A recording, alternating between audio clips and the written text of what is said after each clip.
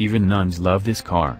Viewed from behind, its dihedral doors sprouting like the wings of an angel, the McLaren 720S can and does appear celestial, its sculpted lines flowing from curve to curve with little regard for convention.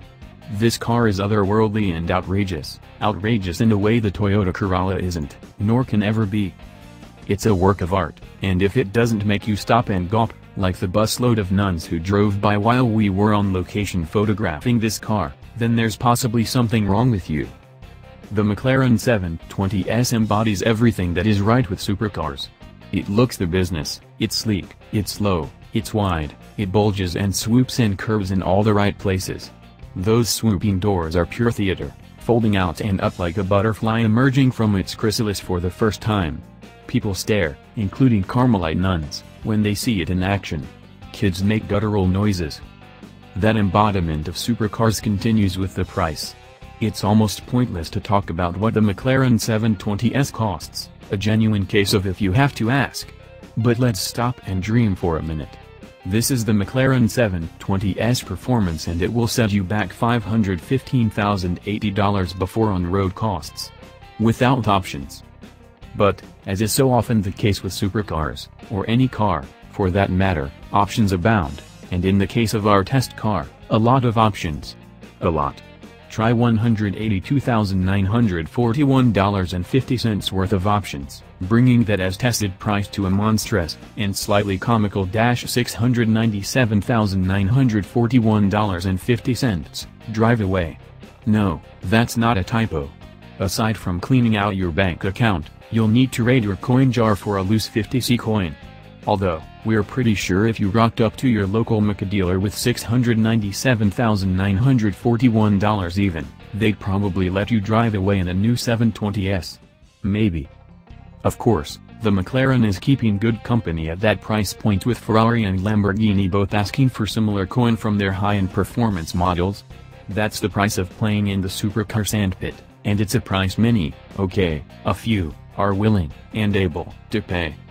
And outlaying those types of astronomical numbers nets you an equally impressive set of gargantuan numbers. Want pure power? There's 720 metric horsepower on tap, hence the designation, which translates to 527 kilowatts. That peak power doesn't come on song until you're high in the rev band at 7,250 revolutions per minute, but with the howl of that glorious twin-turbo 4.0-liter V8 situated right behind your left ear lobe, no one's complaining. Torque is an equally monstrous 770 Nm, at 5,500 revolutions per minute, which, when combined with the 720S's felt 1,419 kg curb weight, helps propel the McLaren to a top speed of 341 km/h. Make no mistake, it's fast. The 0 to 100 km/h sprint takes just 2.9 seconds. More impressively, the 0 to 200 km/h dash is covered in an astonishingly quick 7.8 seconds, and should you be brave enough, 0 to 300 km/h is covered in 21.4 seconds. The standing quarter mile is dispatched in 10.3 seconds. But even more impressive still are the McLaren's stopping numbers. With 390mm carbon ceramic discs at front and 380mm at rear, as well as a whopping big air brake that deploys at high speeds in just 0.5 seconds, the McLaren can come to a complete stop from 200 km/h in just 4.6 seconds, having covered just 117 meters, while the more pedestrian 100 km/h to 0 takes a minuscule 2.8 seconds and will see you come to a standstill in just 29.7 meters. You'll need to join a gym, though, because the brake pedal requires a firm foot.